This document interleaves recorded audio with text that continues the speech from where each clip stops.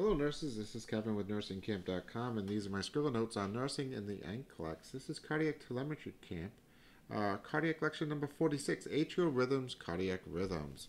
From my sticky note, I can be found on Instagram, Facebook, Pinterest, Etsy, and NursingKAMP.com, and also from my Cracking the Code on Cardiac book. Alright, let's get into it, and here we go. All right, so some things with atrial rhythms, and what's going on with atrial rhythms is that we're looking at the heart, and the heart is separated into four parts. Right? So we have a right side, and then we have a left side, we have the atrial, and then we have the ventricles. The focus that we're going to focus on is this atrial.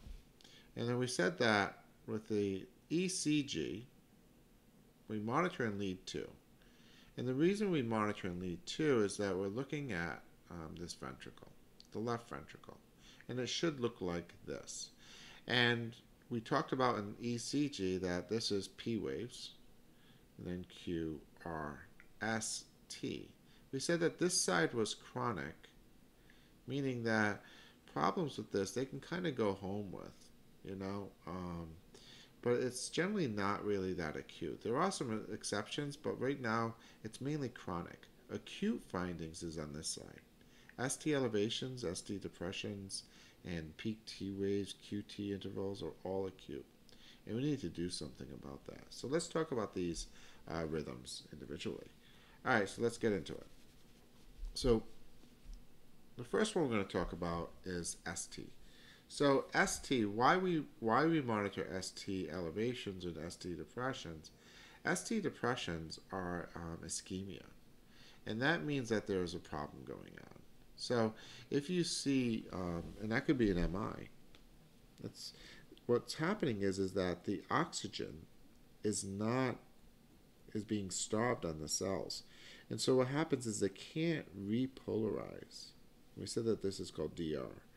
Repolarization. It can't repolarize because there's no oxygen. So you start to see this depression start to kick in. If that lasts for any period of time, it really has difficulty, and then you see ST elevations.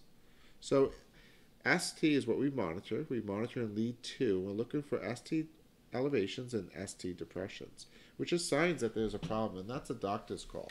If you see that, then it's HONA MB.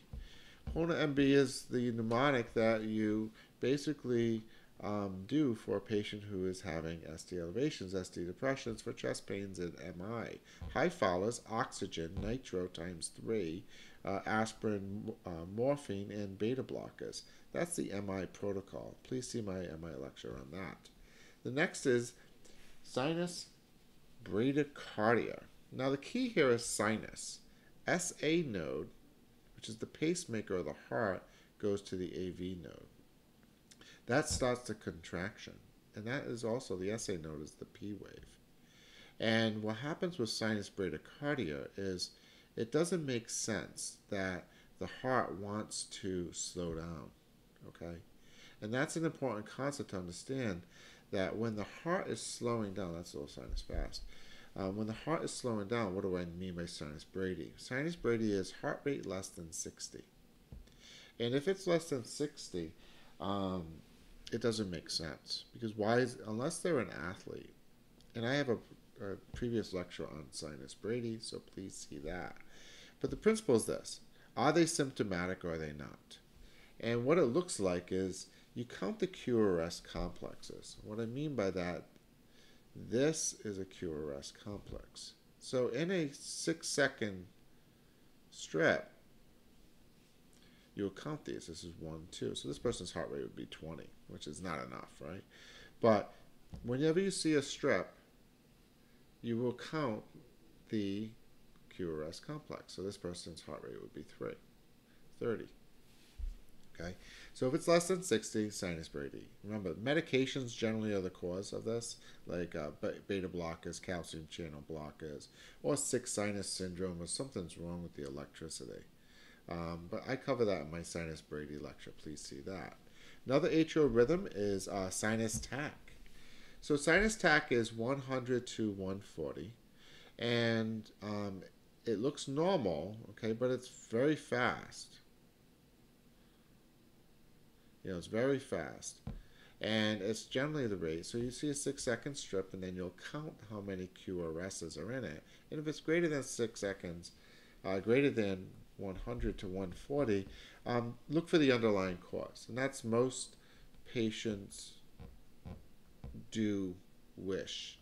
And that's a previous lecture, and that's reasons for high heart rate. So generally the good thing about this is that with high heart rate, that's the boat coming. Look for the problem. Look what's going on underneath. Is it medications, oxygen deprivation, trauma, pain, and so on. The next one is supraventricular tachycardia. Now, supraventricular tachycardia is super fast. And what's happening is the SA node to the AV node, it's really firing. And it's up here in the atrial. Well, the issue is that goes really high, 180s, 280s, 285, somewhere in there. It's really super fast. It's not 140, 100 to 140. That is sinus tach. If it's greater than 180, 185, the treatment for this is we need to flatline them. And I talk about that in another lecture with adenosine. Adenosine is on the scene to stop PSVT. So what it does is it flatlines, and hopefully the person converts to sinus rhythm. You start with 6 milligrams first, but generally when you see this rhythm, you have them vagal down.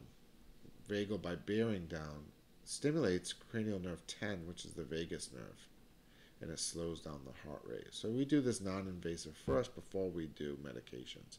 But then we give medications 6 milligrams, and then if that doesn't work, we repeat 12 milligrams. If that doesn't work, we need to shock and give them electricity.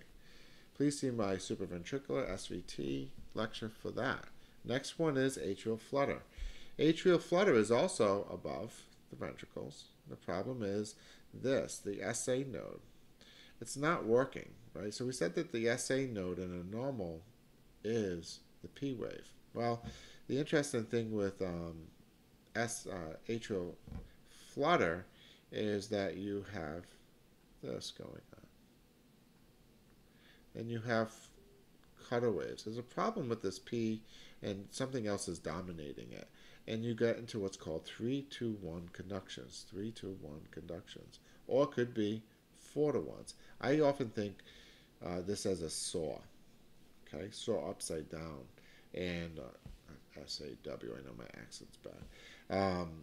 Flutter cutawaves. So it looks like cutter. Right? So then there's a difference between fibrillation. So atrial fibrillation is more acute in the sense that a person with atrial fib, again, they have no SA node. And you have all these conductions happening down here. And it doesn't really know. The AV doesn't know what's going on. It's thinking there's an SA node. So you see this fibrillation. And then the ventricles just contract whenever they can because there's no P wave for it. So this is a general overview of cardiac lecture, atrial rhythms. Sinus Tach is Sinus Brady, Sinus SVT, Atrial Flutter, and Atrial Fib. I have individual videos on each of these, and please see those.